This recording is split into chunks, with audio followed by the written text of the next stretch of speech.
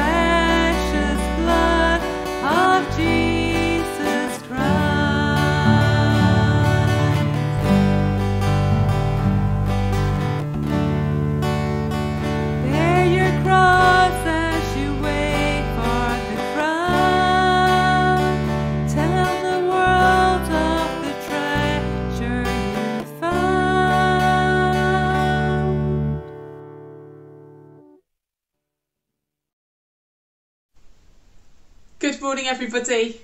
I wonder if you've ever said the words, "It's not fair." Now, if you've got a brother or sister, I bet you have said, "It's not fair." Because our mums and dads, no matter how hard they try to be fair, things don't always work out like that. Here's a picture of me and my sister. And when we were little, we argued a lot. We were always getting into fights and squabbling over things.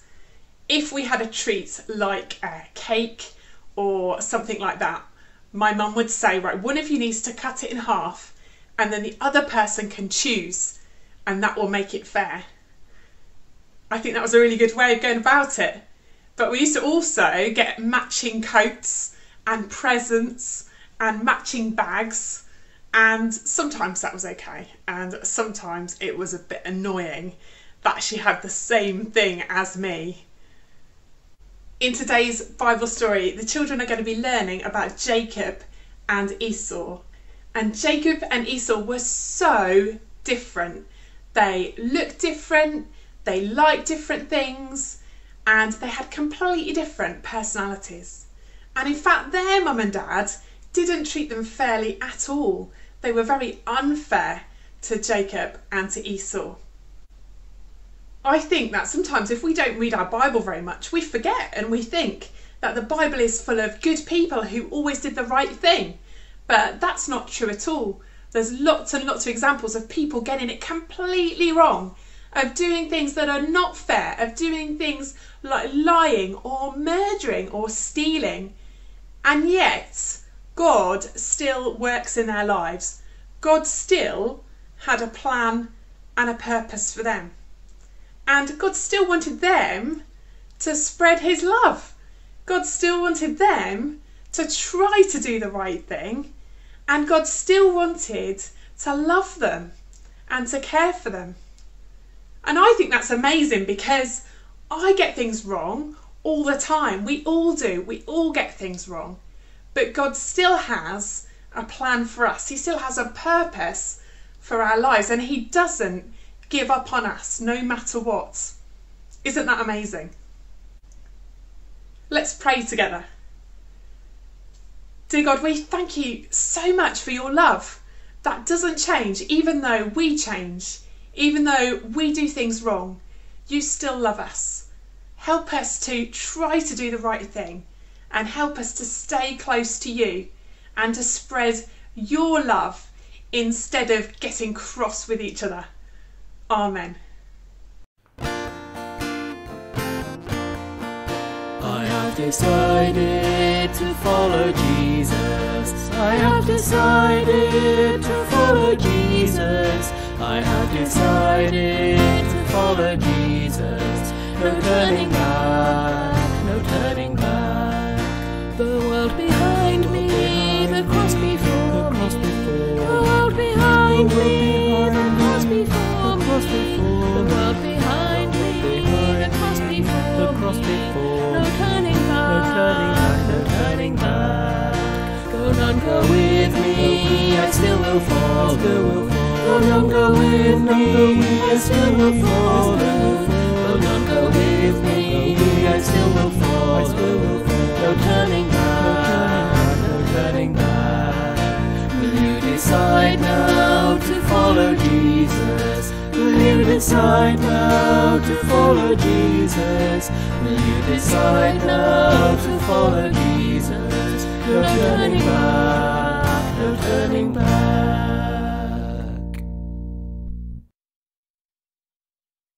Okay, well, our young people are having their meetings outside today, hopefully in the glorious sunshine.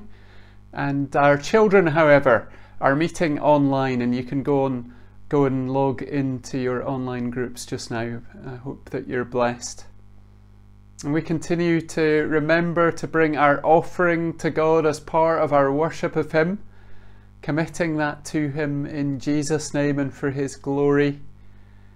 And just a reminder again, if you missed the first part of the service, we're starting this new, very purposeful season of discipleship today, and tomorrow evening we're coming together to meet over Zoom to explore this theme further, to share together, to grow as disciples of the Lord. So if you haven't yet signed up for that, please go to the website, click on it, and just fill in your name and email address, and we'll send you out a Zoom link for tomorrow evening.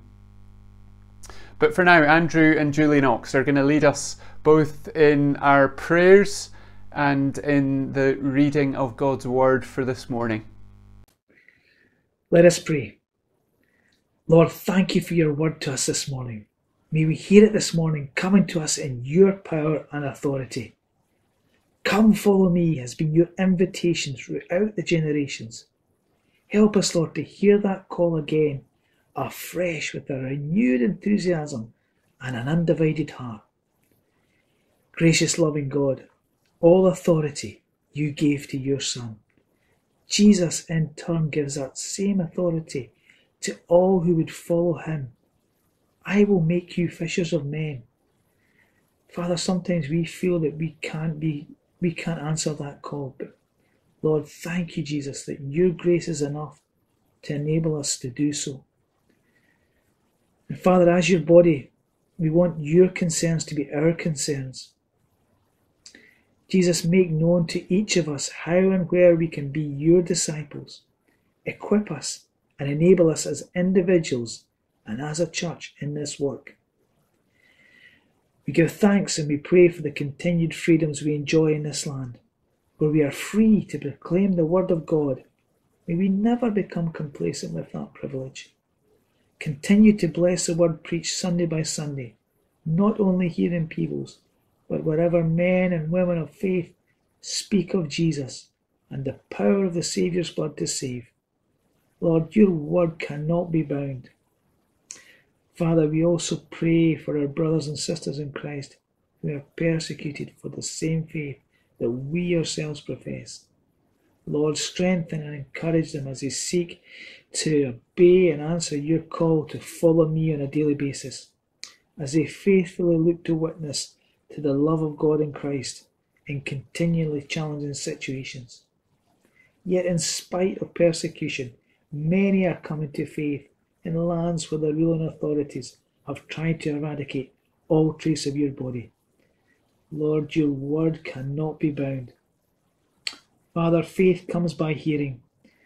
So continue to bless Open Doors and the United Bible Societies as they faithfully take the Bible into countries and to people who are desperate for hope.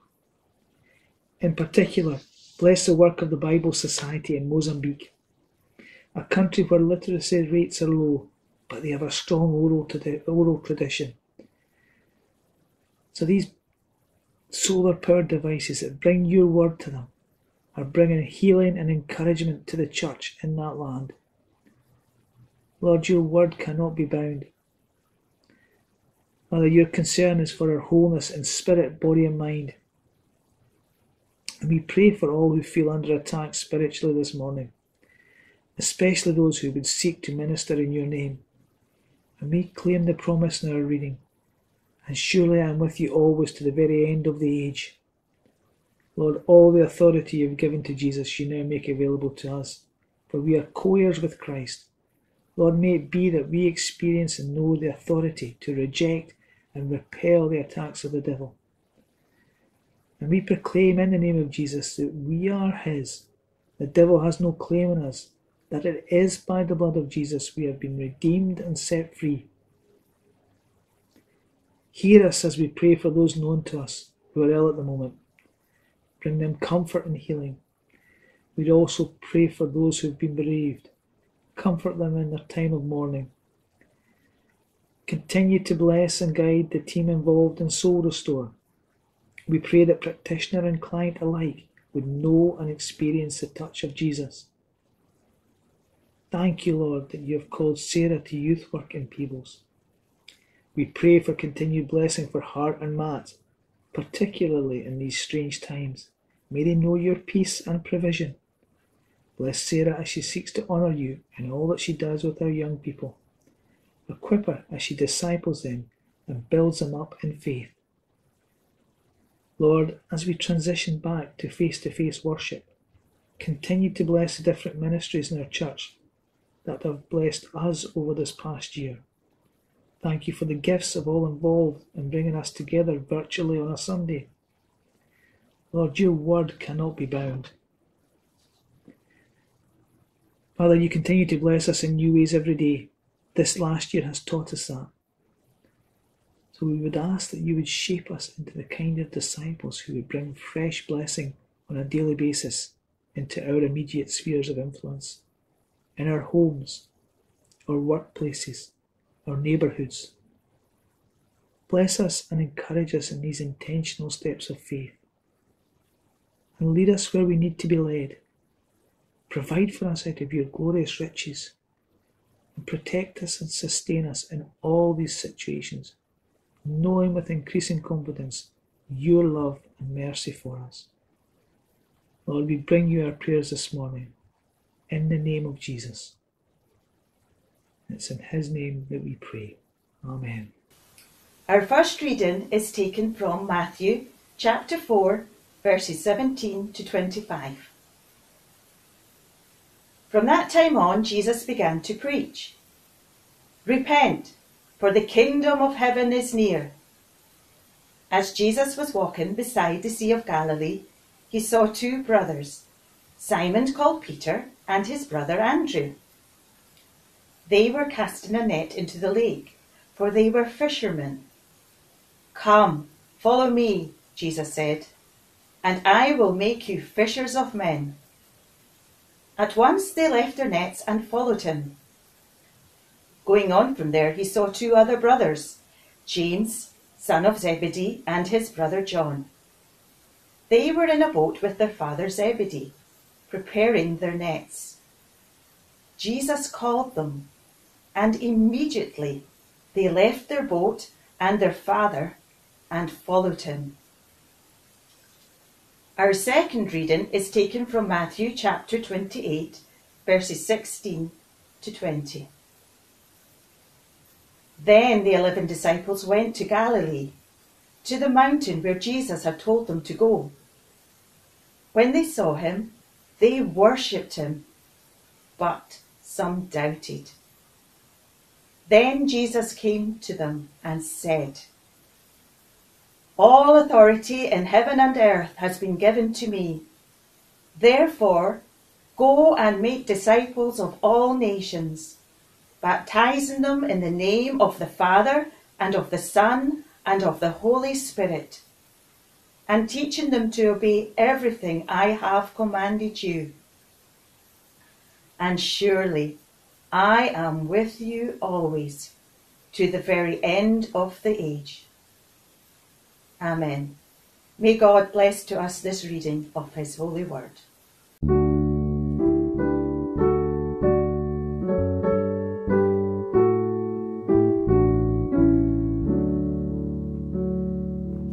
All to Jesus I surrender, all to him I freely give.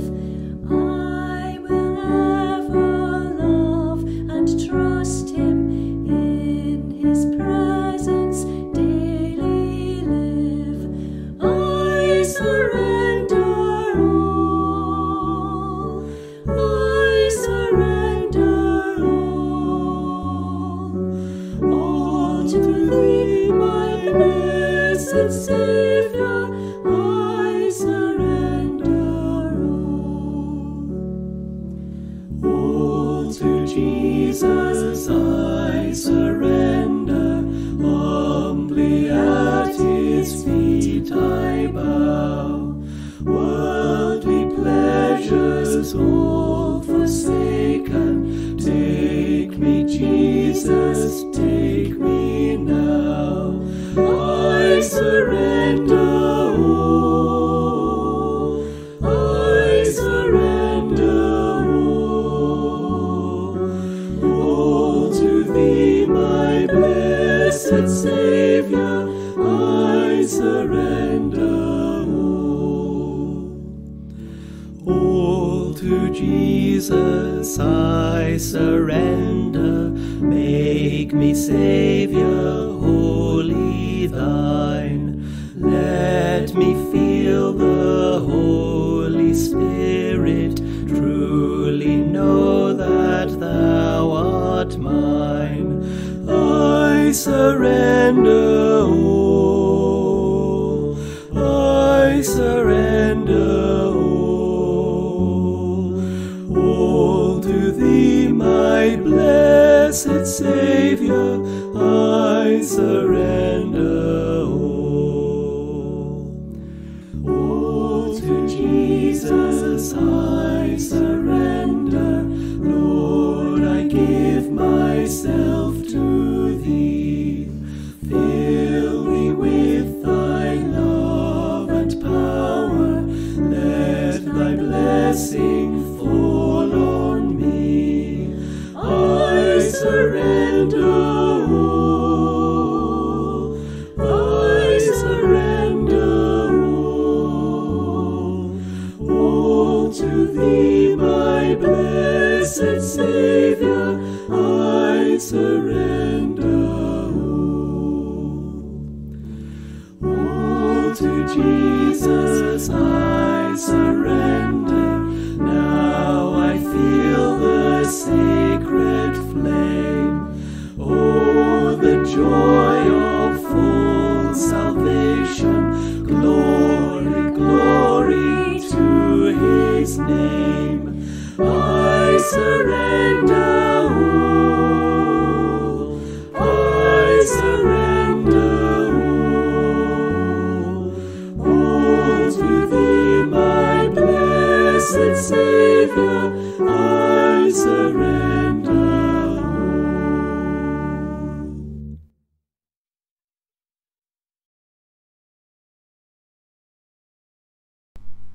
Well, a few weeks ago I talked about how we've been given an opportunity at the moment as a church to reboot, to think about how we will rebuild as things open up more and more in the months to come. It's an opportunity because a lot of our normal activity has had to stop, and that gives us a chance to ask, well, do we continue with the same things, or do we do things differently? And in thinking about this, I want to pull us back actually to some core things. I've been sharing with our elders and ministry leaders teams 3 core values, if you like, that I think are important, I believe are given by God for us to focus on. 3 things that I want to do everything in my power to ensure are central to all that we do. And so if there's anything that we're doing that doesn't have these things as central to them, then we need to be asking serious questions about whether we're doing them right or whether we should be doing them at all. And the first thing is this, the first core value, if you like, is the presence of God. More than anything else, I want to encourage us to be a people who seek after the presence of God, who follow where He is calling us, and who seek Him above all things. Second core value that I want to make sure is enshrined, if you like, in all we do is building the people of God, building us up as a people, a particular people that God wants us to be. And that's where this whole theme of discipleship is right at the forefront this morning. So we'll pick up more on that this morning. And thirdly and finally, I want to ensure that we focus as a core value on the healing ministry of Jesus. That's not to say that's a more important aspect than many of his other aspects of ministry, but to say that I believe that God has called us in a very particular way to bringing the healing presence of Jesus to our community in a way that proclaims the kingdom of God and Jesus as King. Let's pause just now to pray, to invite the presence of the Holy Spirit as we introduce our new theme of our sermon series this morning of being disciples of Jesus. Father God, help us to be a people of your presence, a people of power, a people who love one another with the love of Jesus, and a people who respond to your call to minister to this community. And we pray, as you anointed your first disciples to heal the sick, we do pray that in proclaiming Jesus, that you would give us and extend that particular ministry of bringing healing to a hurting and broken world. We pray this in Jesus' name. Amen. So we read this morning very well-known words from the end of Matthew's Gospel. They're the final words that we have recorded of the risen Lord Jesus in Matthew's Gospel, addressed to his disciples and to us by extension. We often refer to these words as the Great Commission, great because of its importance. This is the commission of Jesus to his people. Go and make disciples. Go to all peoples, all nations, and make of them disciples. Make of them disciples who in turn will make disciples of me, the King, and the risen Lord Jesus. It's important just to know what Jesus doesn't say. He doesn't say, go and bring people to church that will go and bring people to sit in church for an hour on a Sunday morning. He doesn't even say, go and make members of the church. He says, go and make disciples. Interestingly, in all of the Gospels, he doesn't tell us to build the church. He says in Matthew's Gospel, I will build the church. What he says to us is, go and make disciples. Disciples of all people. Well, what is a disciple? Well, the disciples of Jesus who first heard this word from him, this Great Commission, their only model for what a disciple of Jesus is was their own experience. That they had been discipled by Jesus for the last 3 years. For 3 years of their lives, Jesus had lived with them. He had shared his life with them. That meant he'd been in their homes. He had journeyed with them everywhere. He'd literally lived in, well, not literally, metaphorically, he'd lived in their pockets, and he had lived in their pockets. They ate together. They talked together. Jesus taught them, and he cared for them. He came among them remarkably, though he is the Son of God, remarkably he came among them as a servant. He served them. He loved them till the end. And now the other side of the cross, the disciples have seen the full extent of that love that Jesus has for them. He'd laid down his life for them. They'd known him in his ministry across these 3 years, continually forgive them. But now they saw the full cost of that forgiveness of God in Christ. And they knew now the full power and authority of their Lord that they were following as he'd been raised from the dead, conquering the power of death. And what's evident from looking at these 3 years that the disciples spent with Jesus is that Jesus was doing something akin to what we would describe as mentoring. He took them along with him and showed them himself at work. He proclaimed the good news of the kingdom of God over and over. The disciples would have heard him proclaim to crowds, listen, repent and believe the good news. The kingdom of God is near. And then he gave them a taste of that kingdom as he healed the sick, as he drove out demons, as he showed the love and the forgiveness of God the Father, as he challenged that which was unjust and that which was wrong. And not only did the disciples stand at the edge as observers, Jesus made them participants. He gave them something to do. He sent them out to do the very things that he had been doing, to speak his proclamation of the kingdom. He sent them out even receiving his power and authority to do those mighty works of healing the sick, of destroying the works of the devil, of confronting that which was wrong with the truth of God. This is what they understood to be disciples of Jesus, people who had spent time with him, who were being shaped by him. The word disciple literally means learner or student.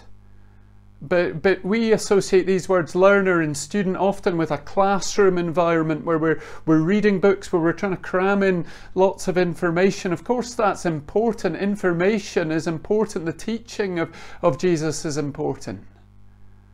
But actually a better word to think about discipleship is being an apprentice of Jesus, because this isn't just about the accumulation of information. This is about the transformation of a life.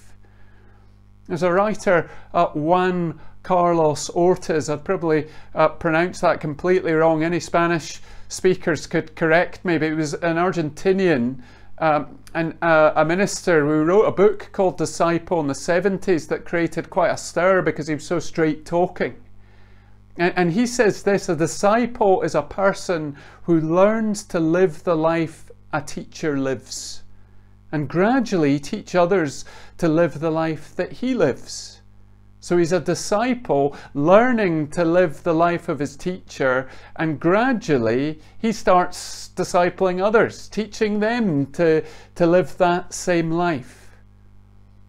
Ortiz goes on, so discipleship is not a communication of knowledge or information, it's the communication of life. This is what it is to be a disciple of Jesus. It's to have your life shaped by his.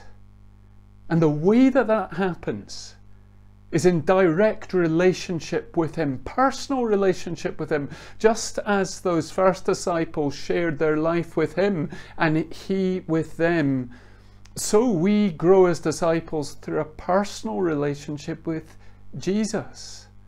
This is really important. The living presence of Jesus is everything to us as God's people.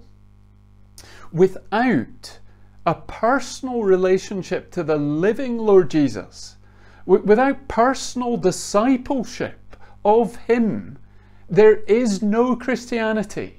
There is no church. David Watson, the writer and minister who died some years ago, he brings this out by talking about the gospel accounts of what happens between the cross and the resurrection of Jesus. Just observe what goes on with the disciples. It's very evident that to them, Christianity is dead and buried without Jesus alive.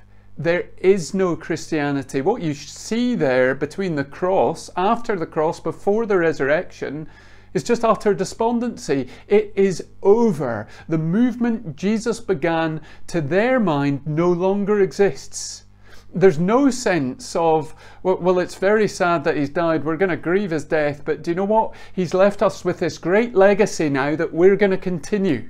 He's left us with this amazing teaching that we're going to transform the world with. No, there's no sense of that. Jesus is dead and buried, so the movement is over. It's finished until he rises again.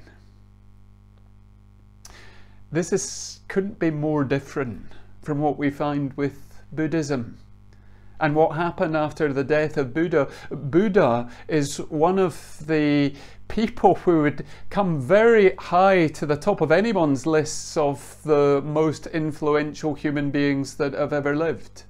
But do you know what happened when he died? His disciples were asked, well, how do we remember him? Do you know what they said? Well, it's not about him.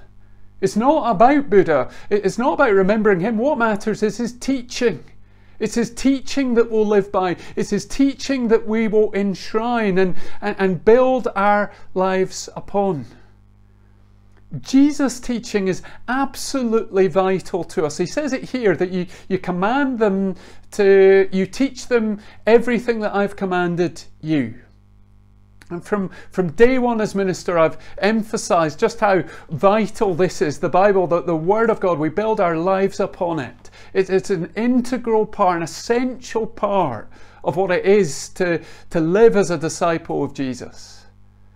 But being a disciple of Jesus is all about a living relationship with him. That's why we read the Bible. That's why we listen to the Word of God, so that we live as disciples of the living Lord Jesus, who promises us here, I will be with you always. That's why Christianity became a religion. Because Jesus is alive. Because those first disciples recognized it's not finished at the cross. He's risen and he's alive, and he continues to be with them always, albeit now in a different way, no longer bodily with them, but with them by his Spirit, with them in the presence of his church, which he calls the body of Christ. Being a disciple of Jesus is being a follower of him. And secondly and finally, just as we draw to a close, in following the Lord Jesus, as his disciples, we are following him as the Lord. That's why I just gave him that title, the Lord Jesus. We're following him as the one who says, all authority in heaven and earth has been given to me. We're following the one who said to his disciples, teach them to obey everything I've commanded you. You see, the call to being a disciple of Jesus isn't just an invitation, it is an invitation. That God allows us freedom to respond to say yea or nay to. But it's more than an invitation. It is the command of the King of Kings. And at the end of the day, we will either reject that command of the one who has the highest authority in heaven and earth, or we will gladly obey it. We'll either gladly and willingly be his disciples, followers of the King, submitted to him in all ways, or at the last we will be shown to be rebels against his reign. And I wouldn't want to be in anyone's shoes when at the last the King of glory, who died to give his life for the life of this world, returns. I wouldn't want to be in anyone's shoes that dies as a rebel of the King of Kings. He is the King of Kings. And he calls us to be his followers, and to be his followers means bringing every aspect of our lives under his authority as Lord. It means bringing our relationships and how we conduct our relationships under the authority of Jesus. He gets the say in all our relationships. He gets the final say, the first word on how we conduct our relationships, on who we have relationships with. He is the Lord. He has the first word and the final say on how we use what we have in our bank accounts. He has authority over his followers' decisions about our lives, about what career that we do, about how we use our free time, or our so-called free time. I say so-called free time because actually, as followers of Jesus, we become his servants. You know, read the New Testament. Observe how disciples of Jesus identify themselves. I'm Paul. I'm a servant of Christ Jesus. I'm Peter. I'm a servant of Christ Jesus. The Greek word there is doulos. It's the same word that's used for slave. It means one who has given up their authority to the authority of another in all aspects of their lives. It means one who is given over to the master's will, the master's preferences.